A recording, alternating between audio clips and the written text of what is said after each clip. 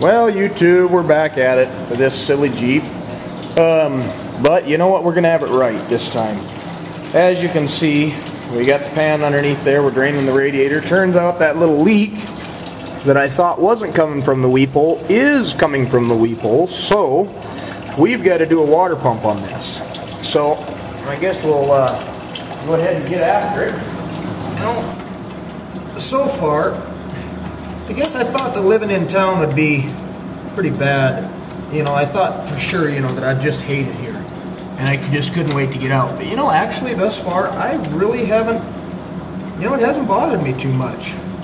You know, we're kind of close to everything, which, I mean, never was a huge deal for us because Kayla and I had stock up. You know, Kayla's cooking more, and I'm getting to work in the garage more. I've worked more. You know, if I'd have had to do this, work on this thing, before with the old shop, I wouldn't even be half as far as I am now. And I've actually done quite a bit to it. You know, I've spent several hours.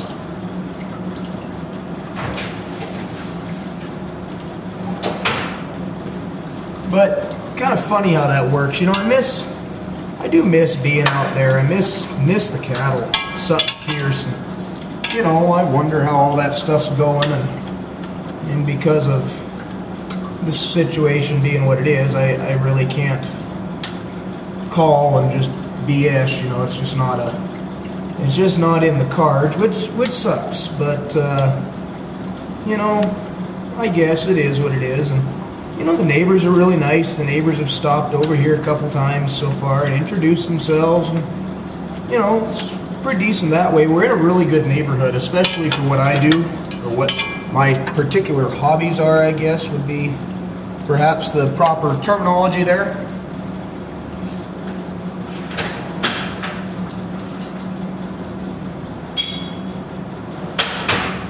You know, I took some advice from a guy that moved into town here. Well, an older guy, friend of mine, that moved into town, you know, after living out of town his whole entire life. And he said, you know, just follow your basic rules. He says, keep it down after 9 o'clock and you know, be friendly and don't be afraid to stop and say hi and all that good nonsense. And that's, I mean, some of that's all stuff that, you know, I've kind of lived by anyways. Thing's tight.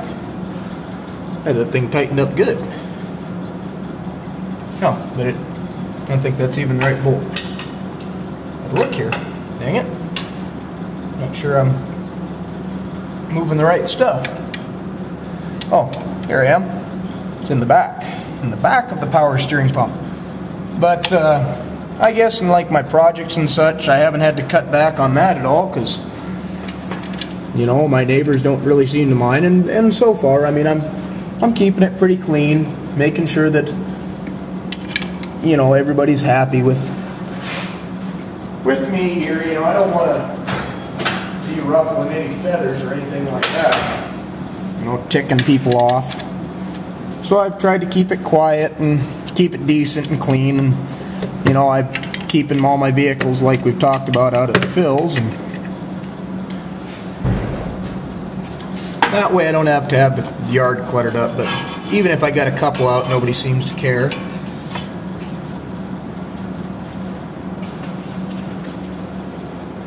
You know, like I say, there's a lot of things that I really miss and probably never will stop missing.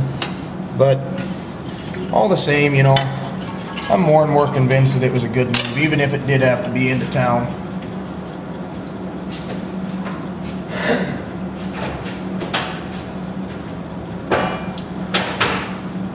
And I tell you, I am absolutely loving this shop, this garage, whatever you want to call it. I'll call it a shop because we don't really park anything in our garage other than stuff we're working on.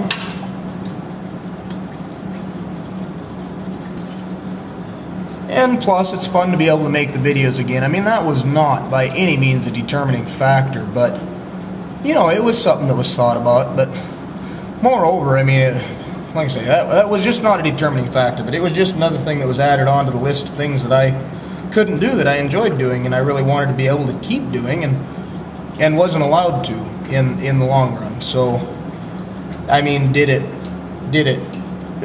make a decision one way or the other? Absolutely not. But did it, was it a thing? Yes, absolutely. It was an issue for me. You know, it just was. We'll just leave it at that.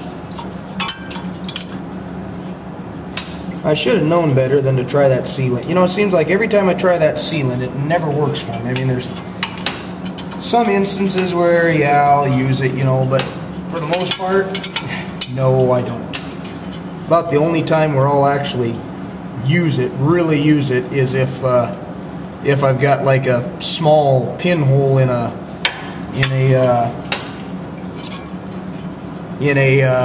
heater core, and it seems to work pretty good on that, but it doesn't hold up forever, and you live with the constant knowledge that, you know, someday you're gonna have to replace that. Okay, YouTube, so as it turns out, in order to get the water pump off, I'm gonna take this silly power steering pump off, and I'm discovering how to do that, because there's a whole slew of bolts that have to be undone, and two of these were not two of the ones that needed to be undone to do it, so now I have to tighten them back up, because they kind of hold this whole shebang together.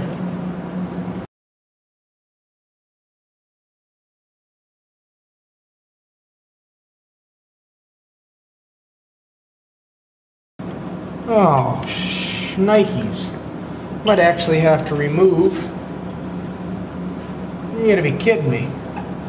Might actually have to remove the fuel pump in order to do this, because it's in the way of me getting the power steering pump off.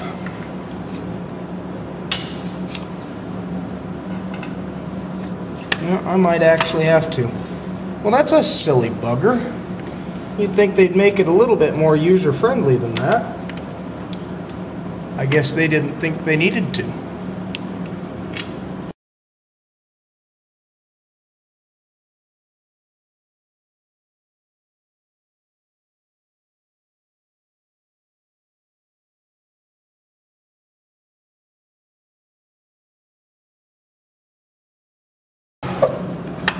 Undo this bottom bolt that I put in. And now, power steering pump unit should come right off, just like that. Does what it's told. What a pain. What a dirty, rotten pain in my bum.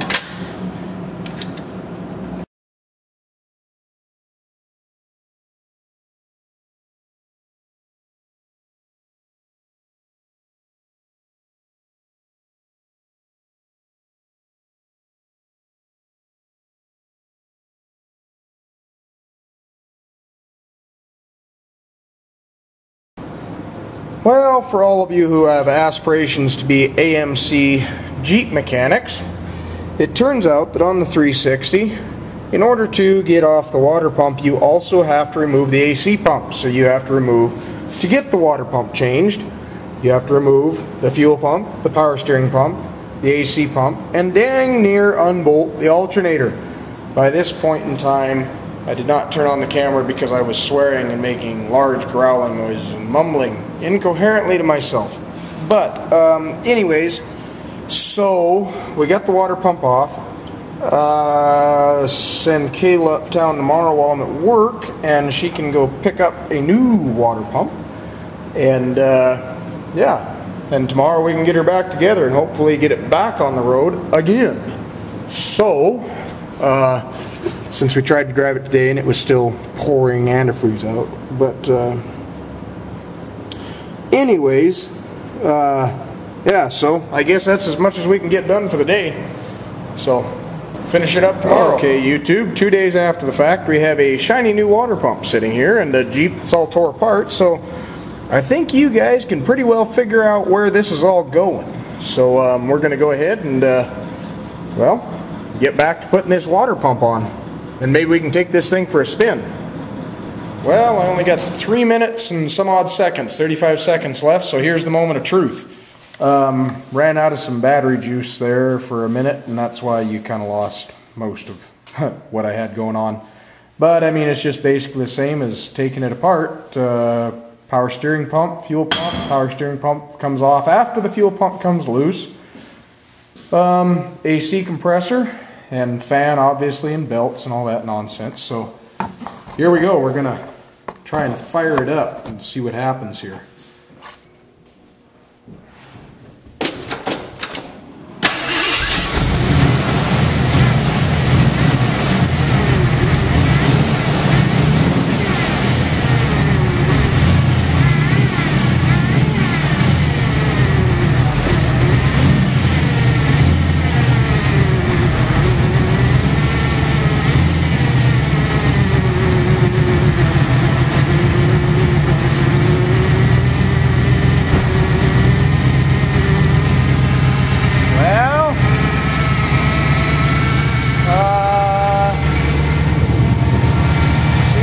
Down there, but I think that might be from something completely unrelated.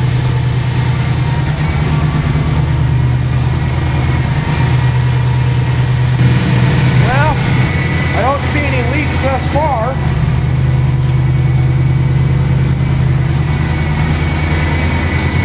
So I'm going to roll it out and let it idle in the driveway for a bit, and we'll check on it in a minute. Well, with the remaining 1 minute and 40 seconds left on the camera, I'll show you the good news. That is that there's no leaks. We did run out of coolant, however, in the shop, not in the Jeep, but had to do a little bit of recycling. Maybe I'll show you guys how to do that one of these days. But so now I just got to put a little air.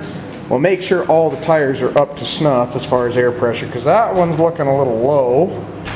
And actually, after that, I think this Jeep will be done.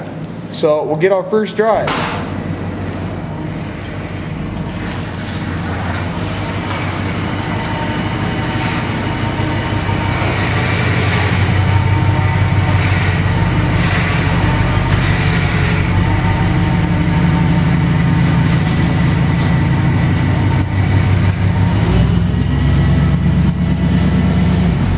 Now that we have a camera that's not running out of time, so do you like it?